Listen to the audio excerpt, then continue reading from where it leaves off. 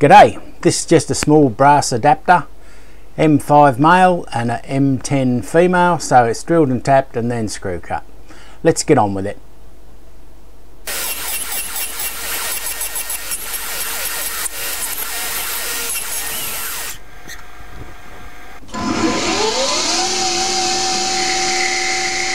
That's chamfer, the parting tool's putting on and then facing it off.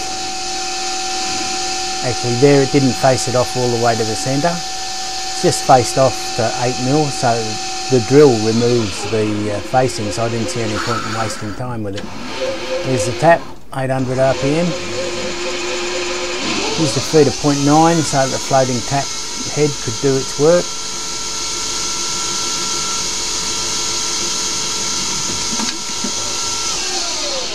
And the reason that's so far out from the chuck for parting off is because the tap was getting very close to the chuck and we didn't want that to happen. You can see the facing to 8 diameter.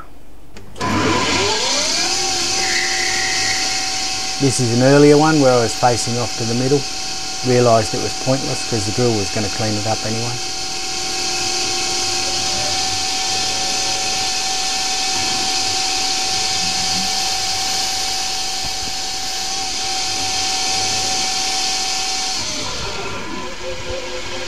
There's the tap again. You can see how the tapping head springs back there, so that's by using the slower feed rate and allowing the tap to be drawn in itself.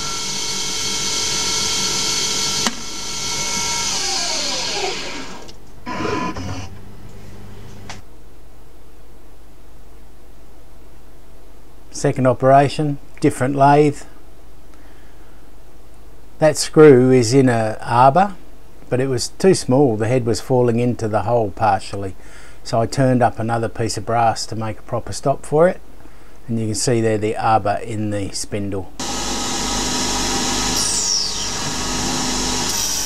Aluminium insert, they love brass.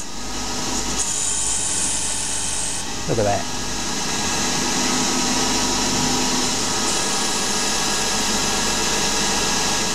Didn't take long to get that down to 5mm.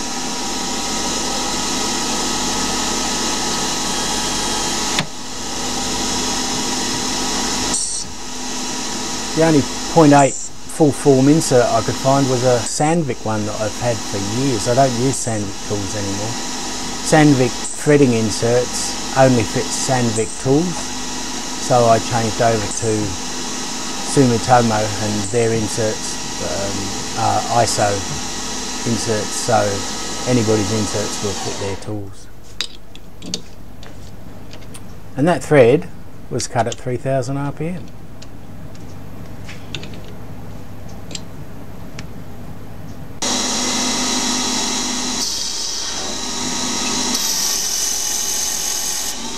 I've had this lathe for something like 12-13 years now, and it never ceases to impress me.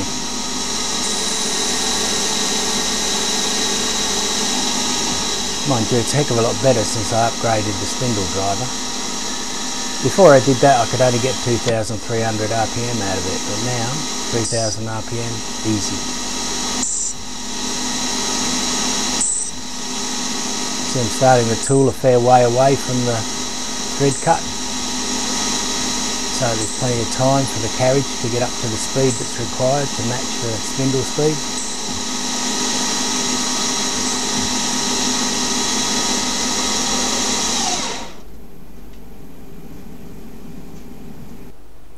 That's a thread under a microscope. You can see it looks quite decent.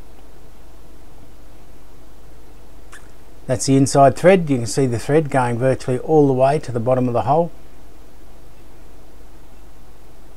And that's a nut just on the thread. Thank you for watching.